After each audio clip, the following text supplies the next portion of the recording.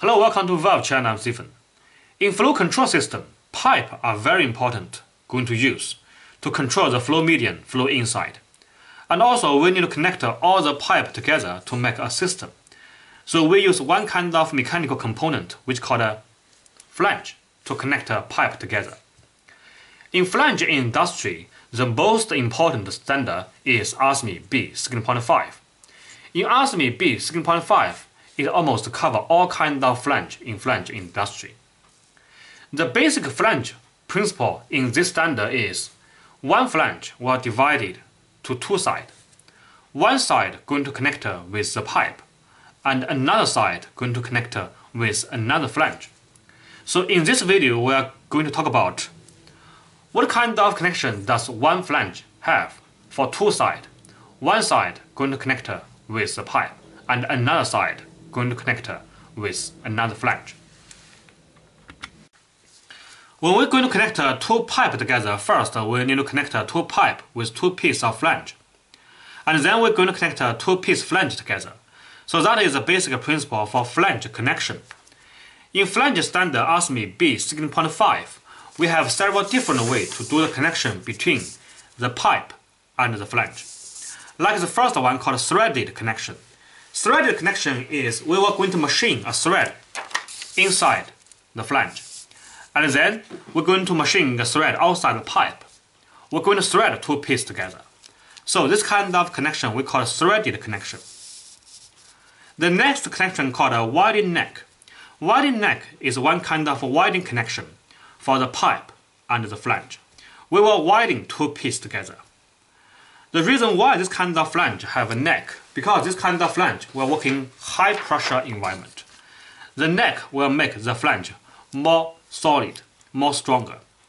We will put the pipe on the top of the neck and going to widen two pieces together. So this kind of connection we call a winding neck. Except the winding neck, we have another two kind of winding connection. One is called a slip-on, another called a socket winding. The basic principle is the same.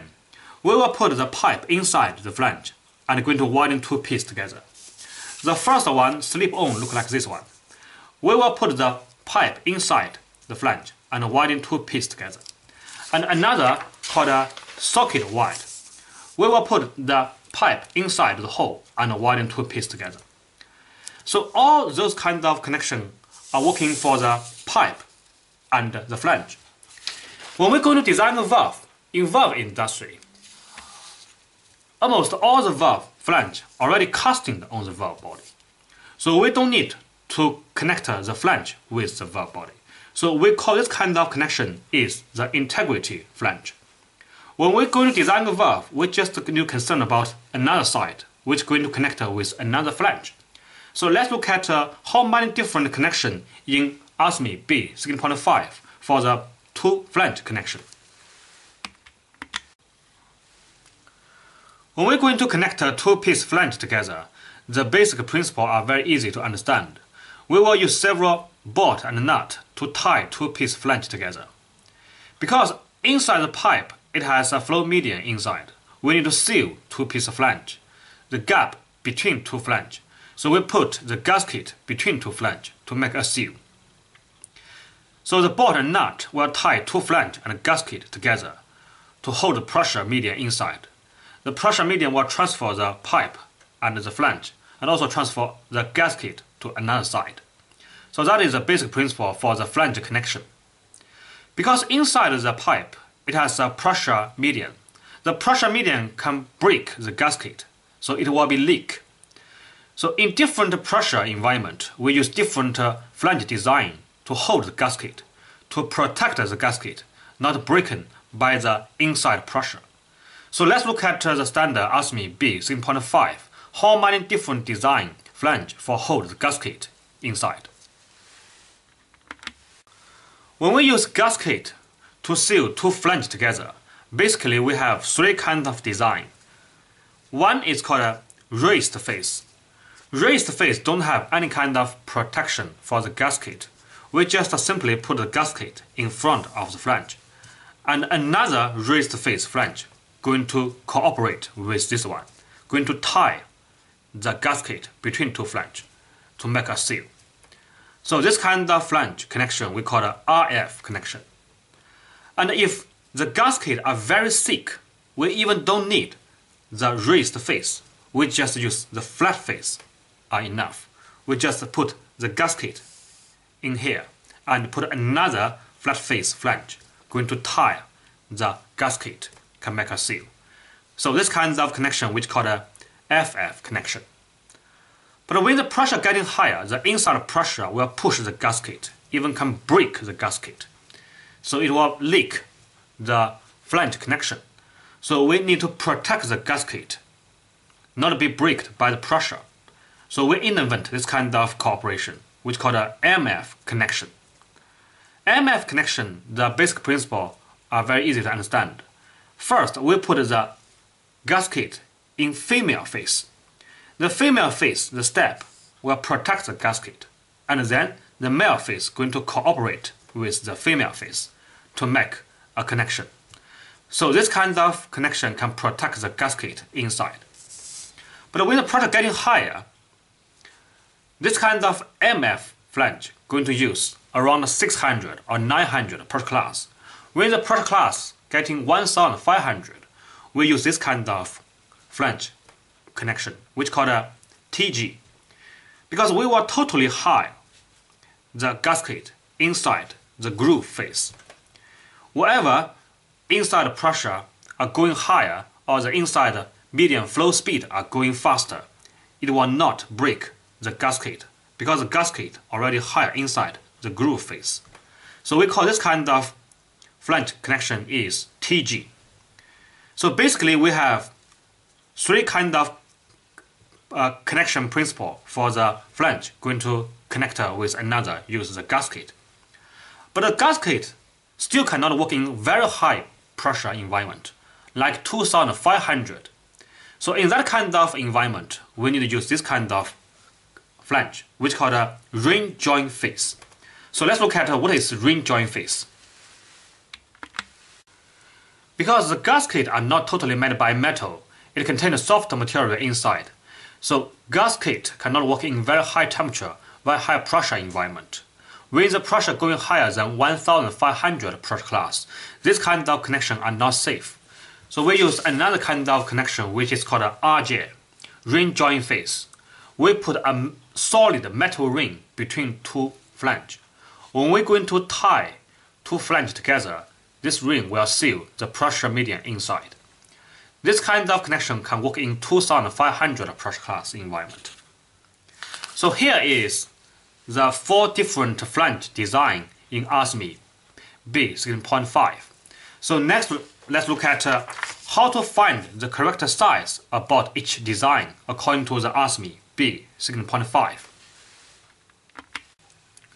When we're going to use ASME B16.5 to design a flange for the valve body, all the sides were located in 2 tables. One table, all the sides going to connect with the flange connection.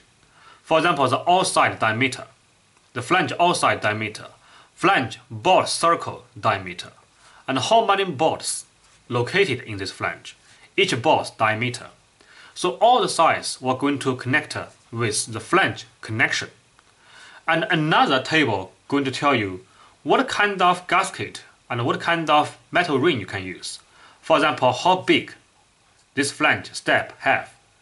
It will going to tell you how big the gasket you can use, and also how big the groove this flange have, how big the ring you can use for this RJ connection.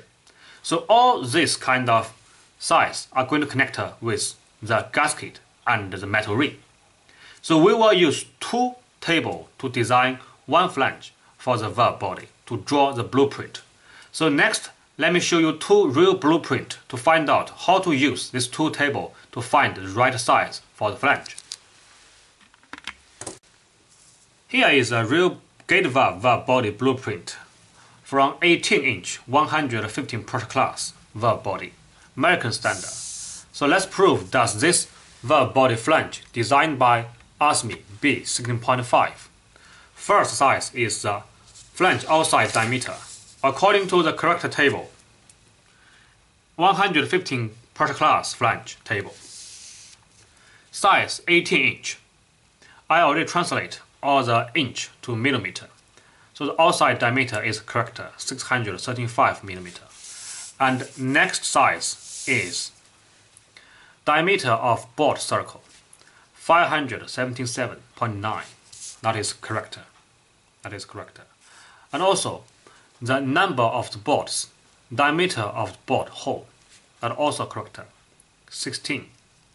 Each board hole is 13.2, approximate 13.2. That is correct. So this table is for the flange connection, and also we have another table for the gasket. This flange will use the gasket size smaller than 513.3. So the gasket size we will use R to represent. According to this table, diameter of facing, this table can use for all kind of flange, all kind of pressure. So the R located here. The 18 inch, the diameter is 513.4. That is correct with our blueprint. So that can prove this blueprint, the flange, designed by ASME B16.5. So let's look at another one. Here is another blueprint for the gate valve body, 6 inch 600 pressure class. Let's prove that this American standard gate valve body, the flange designed by ASME B16.5. According to the standard, 600 pressure class flange, size 6 inch. The first size, outside diameter, which is approximate to 315.6. That is correct with our blueprint.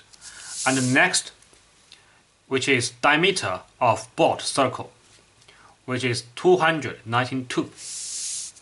219.2. That is correct. And this flange have 12 hole. Each hole diameter is 29. That is correct with our table. 12 hole. Each hole, the diameter approximate to 29. So all the connection size are correct with the standard. And the next is for the step, for the gasket. This step, we use R to represent. So we're going to find the R located in this table. Diameter of facing for any kind of flange, for any kind of pressure, 6 inch. The step diameter is 215.9, approximate to 216. That is correct. So this blueprint flange designed by ASME B16.5. So this is for today, some very basic information about the standard ASME B16.5 about the flange. Thank you for your watching. See you next video. Bye bye.